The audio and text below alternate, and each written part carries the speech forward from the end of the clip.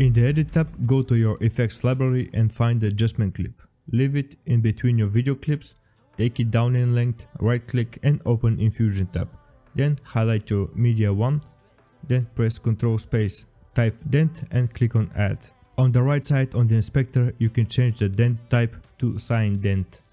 Then place your timeline playhead in the beginning of your video on frame number 0, then reduce the values to 0. Create a keyframe next to size and then move your timeline marker to the last frame and then go to size and increase it of your liking. A second keyframe will be automatically created and this is the final result. Really cool and simple lens distortion transition.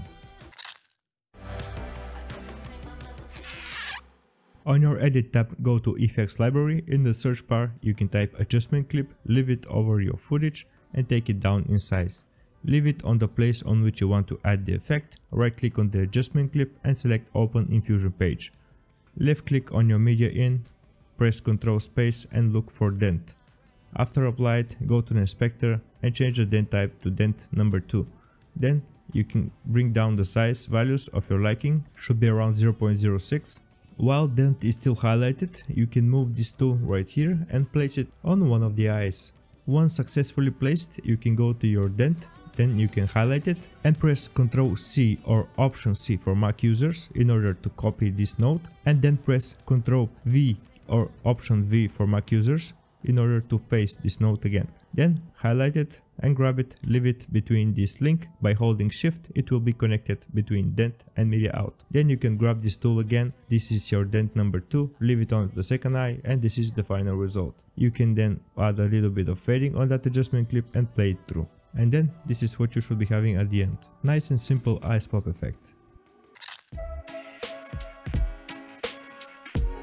In the Edit tab you can add a text plus in your timeline from your effects library. You can then rename it, pick a font and increase the size. Then you can hold Alt and drag it to make a copy on the video slot number 2. Then go in effects library again. In the search bar you can type blur. In open effects you can find Gaussian blur. You can grab that and leave it on video slot number 1, which is your first text. Then go to the inspector on the right side, click on the effects and increase the strength in order to increase the amount of blurriness you want to apply on your text. The more blur you're gonna add, the shinier it's gonna get. Also, if you wanna make this text go blinking, you can add the keyframes moving forward in the timeline and changing the strength values up and down as you move forward in the timeline. And this is the final result. A nice shiny and blinking text effect.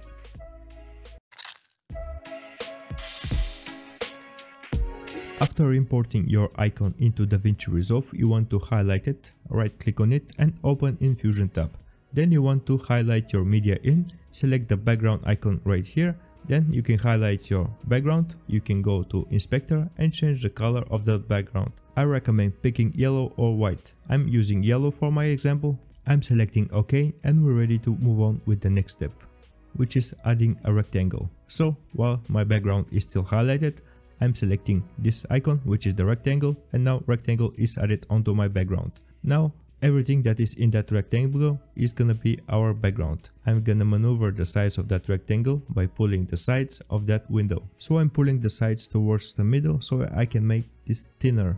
Also pulling down the side so I can make it taller like this. And also I'm gonna rotate this green wheel right here so I can adjust the angle. As you can see, it's moving left and right. You can do that also from the inspector by reducing and increasing the values of the angle. I'm pretty happy with what I see, so I'm gonna leave it as it is right now. Now I need to make sure that this rectangle, which is with the background, is only going over the icon, not outside of the icon. So I'm highlighting the merge node and I'm adding another rectangle. What my second rectangle is gonna do is going to tell where is my first rectangle going to be located. Now, while my still second rectangle is highlighted, I'm gonna pull the sides and tell the first rectangle where I want it to be. So now I'm telling Davinci that my first rectangle should not go over my second rectangle. I'm pulling my background rectangle 1 to the sides and I can see that it's going outside of our icon. That means we have a little bit more work on our second rectangle. So I'm highlighting it and I can see that the borders are going outside.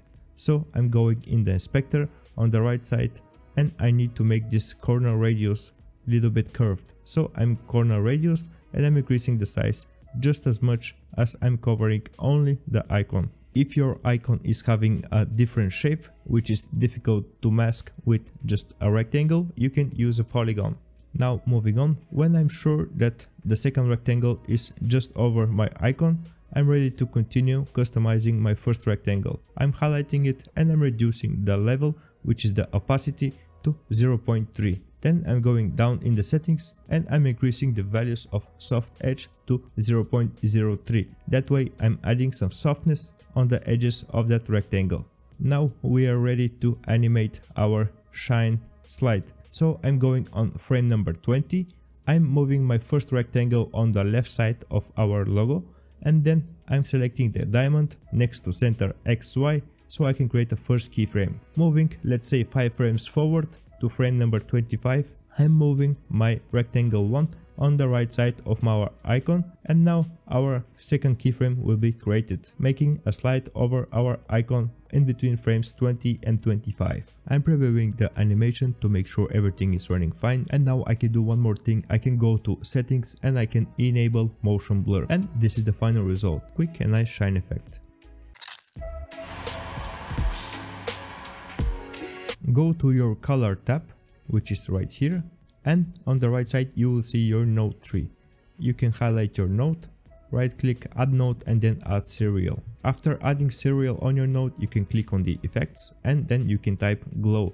Then you can grab that glow and leave it on your second node that you have just created. And then a few options on the side will appear from this effect. The most important one is the HV ratio, which you want to make values of 1.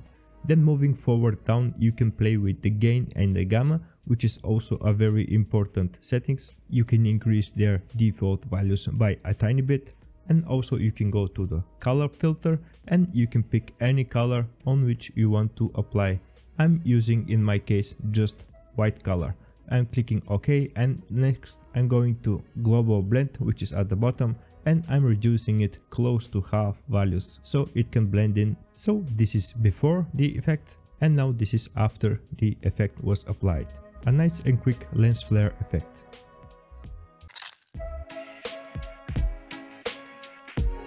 After having your footage on your timeline in the Edit tab of Davinci Resolve, you want to make a duplicate on video slot number 2 by holding Alt and dragging it to video slot number 2. Then go into Effects Library, open Effects and get a Gaussian blur, and you can leave it on your second video that you have just duplicated. Then reduce the horizontal and vertical strength to 0.1 and then click on the video icon and go down in the settings and decrease the values of opacity to 60. And after reducing the opacity, we can make another duplicate. This time we're gonna duplicate the second video that we're having on video slot number 2, holding out, dragging it to video slot number 3.